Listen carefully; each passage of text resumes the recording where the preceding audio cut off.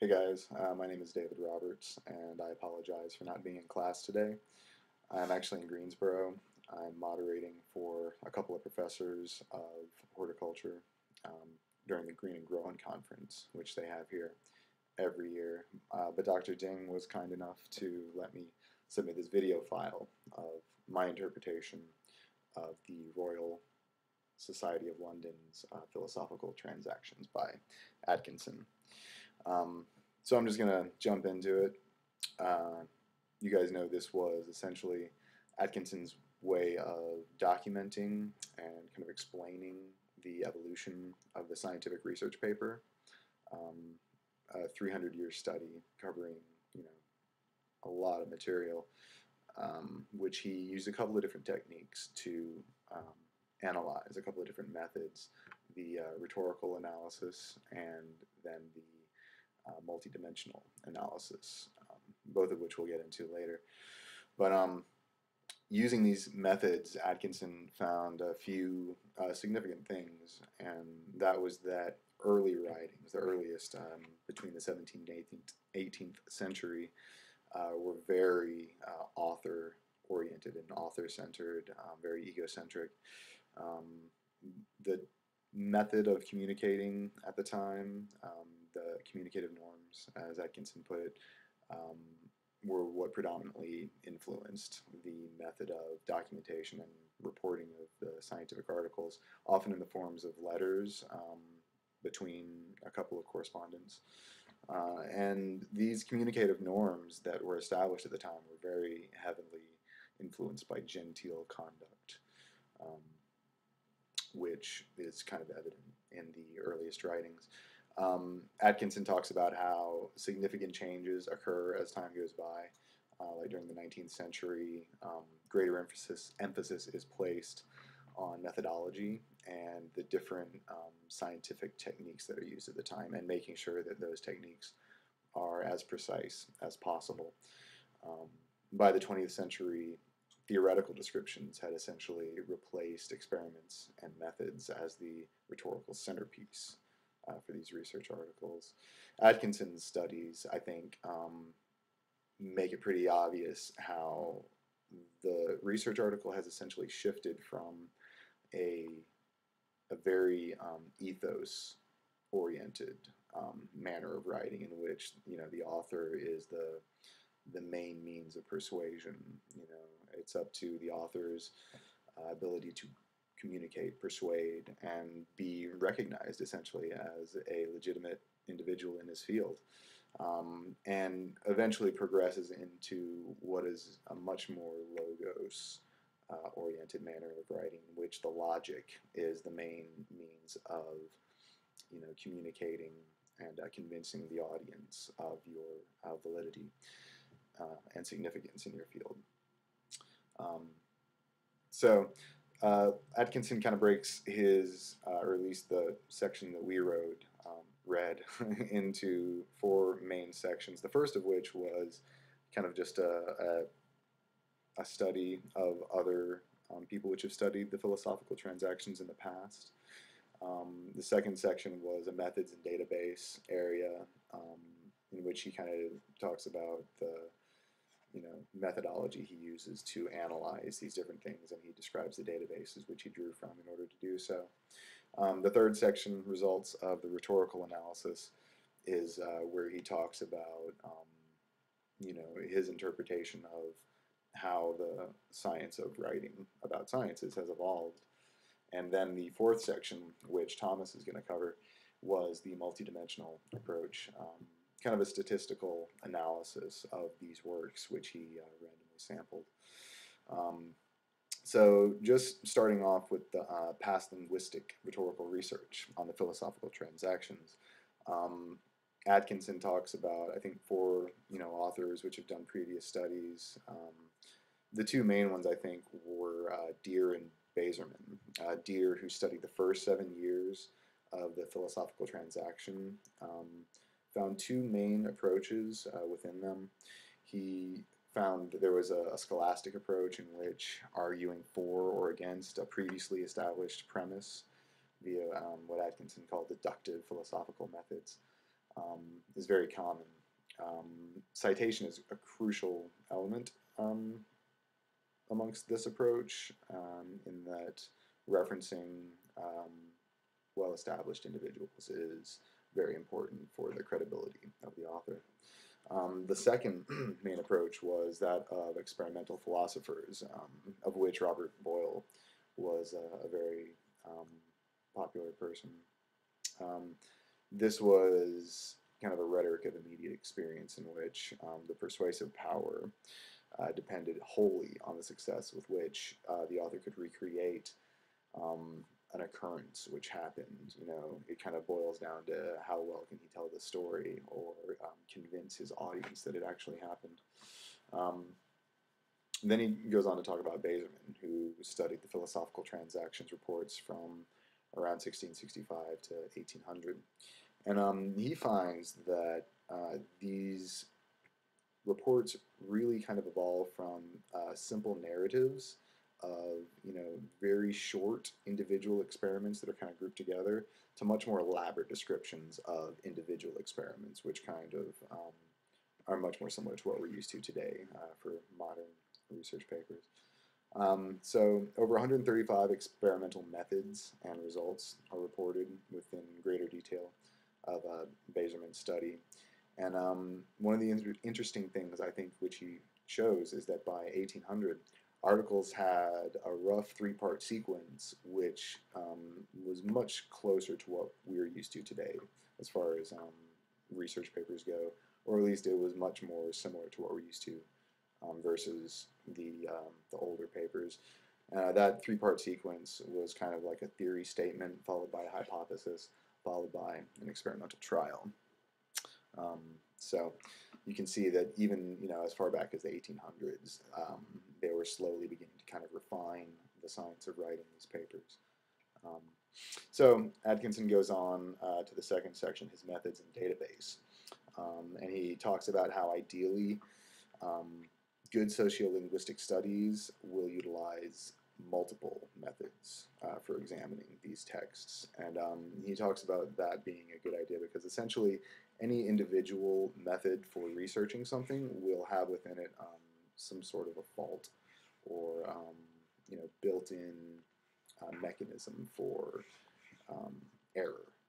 And that by employing multiple techniques, you kind of eliminate your chances of that error occurring.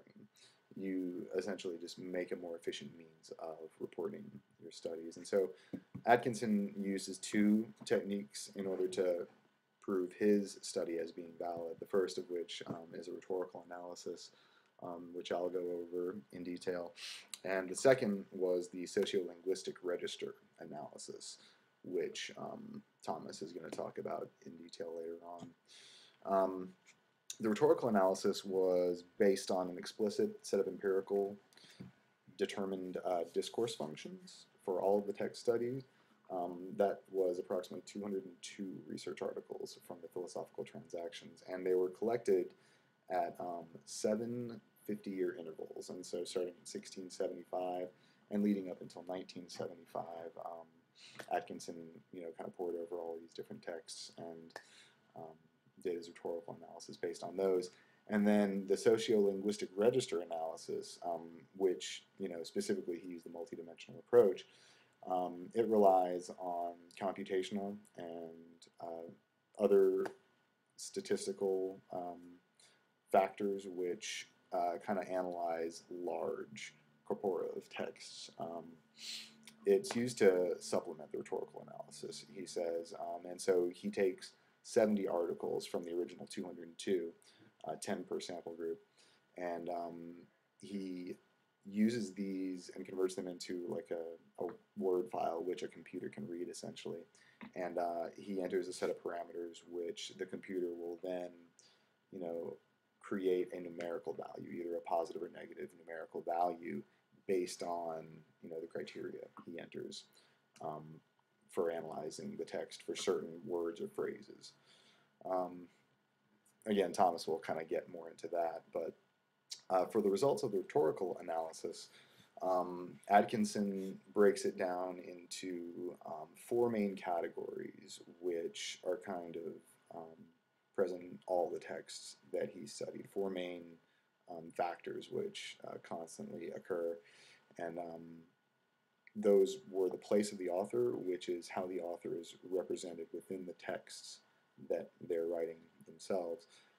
The second is the preferred genre that the author writes in, or the discourse structure in which the research is actually reported by the author. The third was discourse communities, in which the nature in which the texts are situated um, is what's really fully discussed. And then, well, the fourth method is actually the MD analysis, which is not part of the rhetorical study. But starting with the place of the author, um, between the 17th and 18th centuries, there was a very heavy emphasis on the author themselves, and um, it was, like I said, very egocentric, and there were several techniques which kind of illustrate how this is. There were exceptions, like Atkinson talks about several people who presented more object-focused studies, but for the most part, they were very author-oriented. And some means in which the author talked about his or herself. One example was witnessing, in which the author names off, certain important individuals who were either present during the experiment or whose work they referenced, or simply a name they might want to drop to kind of lend credence to their studies, to establish themselves, the author, as a credible individual. And then there were indexes of modesty, which the author actually shows caution in interpreting certain phenomena.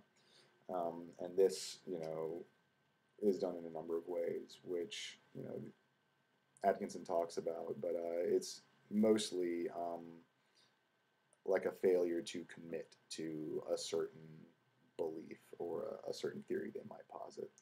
Um, you know, they call it modesty, but it's actually, I think, a means of kind of safeguarding yourself from being labeled as incorrect. There was a tendency toward miscellany, in which frequent digressions occurred, and a lot of unconnected observations. And so he talks about in several instances how the earliest papers were, short collections of smaller experiments. And so within even these, Atkinson talks about how there are digressions and how the authors kind of wander off topic and make unconnected observations. So that was a common thread between the 17th and 18th century. And then one that I thought was pretty interesting was elaborate politeness, which is not really the norm amongst research paper authors these days. At the time, the earliest papers, Atkinson talks about how a lot of the authors would praise the Royal Society of London, or compliment one's peers' work in a certain field, or a certain scientist's contribution to whatever research the current author might be studying. So I just thought that was interesting, kind of a way of flattering whoever it is you're trying to present this information to. Again, that kind of goes back to the whole genteel conduct of the time and the norms of communication. Nowadays, people in general, I guess, are far less cordial in how they, talk to people and present themselves. But at the time, I suppose that was more or less the norm. By 1875, Atkinson talks about how the author-centered approach is much less common. It's more used as a third-person self-reference, kind of as an introduction to one's works. And the object of one's works is becoming the main focus for one's research discussion. And then between 1925 and 75, the articles are becoming much more object-oriented, much less personal. There are very, very few direct references to the author. In fact, nowadays, it's very uncommon, I believe, to directly reference oneself. Although this article by Atkinson, he actually does reference himself in the first person in at least one instance, which I picked up on. But for the most part, direct references to oneself are intentionally avoided. So instead of an author saying, I found this or I found that. They'll simply say that it was shown, or, the discovery was made that, or, state what it is they're saying without actually including themselves within that statement. So that is, again, kind of showing the shift from an ethos, ego-centered means of describing or conducting this research and information to a much more logical one that we're using nowadays.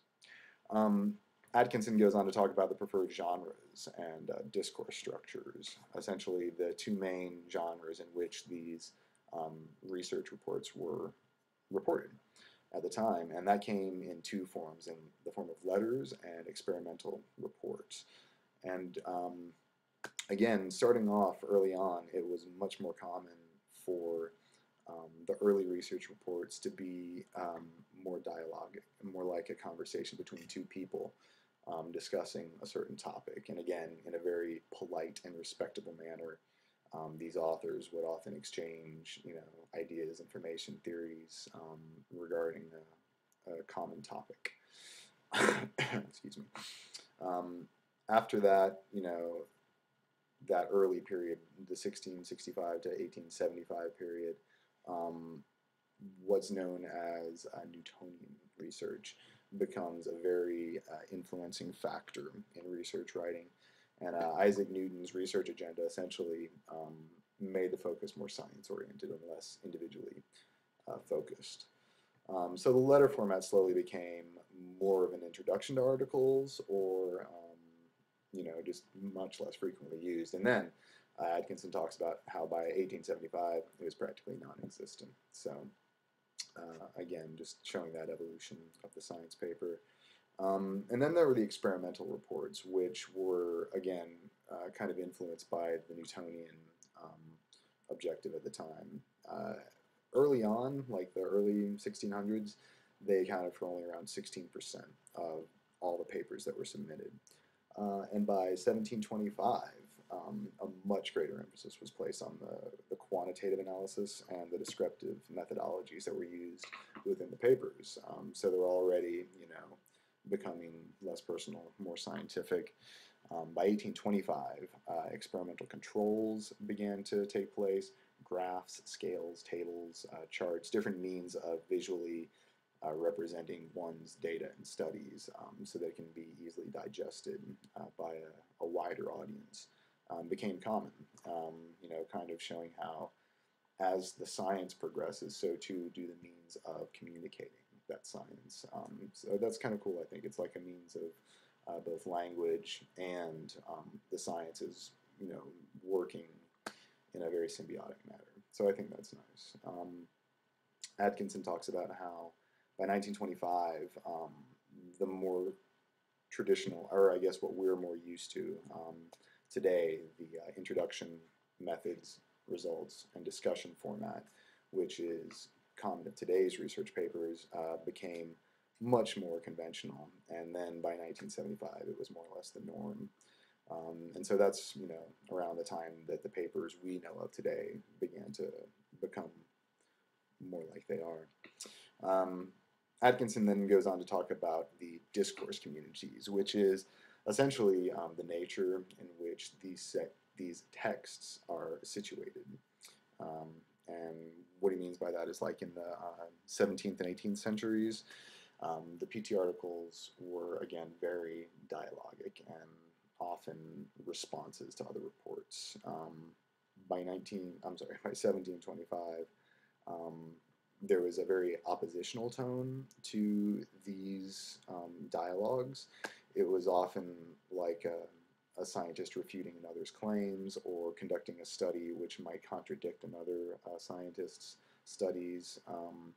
And then it's interesting, by 1775, it returned to like a more cooperative tone in which, there was a collaboration between different fields and scientists within their own fields. So that's much more common also today, although there are certainly exceptions. And then 1825, the next period that was studied, they saw an increase in the concern for the scientific method. The authors become much less self-absorbed. The earlier texts, they were, obviously kind of the center of attention, and their research was just kind of, I guess, to explain how great they were. And then, as time goes by, it becomes the work itself which is more important, and that is, clear as the author themselves becomes less and less evident in those texts. And so Atkinson talks about how around 1875 there was a development of contextualized research and collaboration of scientific communities, again, which is common today, amongst universities, laboratories. It's really, I guess, only the private industry in which their research is not openly divulged and communicated in a productive and I think appropriate manner.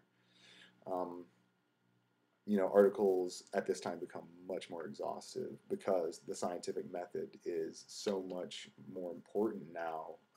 They feel a need to kind of get the recording of this down also, make sure that the manner in which their reports are processed is as efficient as possible.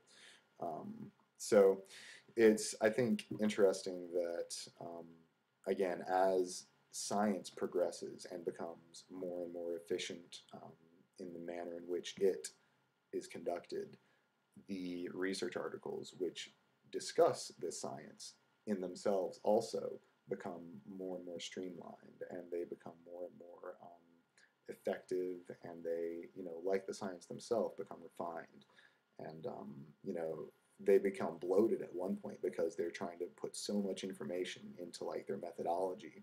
Atkinson talks about how there's like 100-page report in which the methods section is like 50 pages long.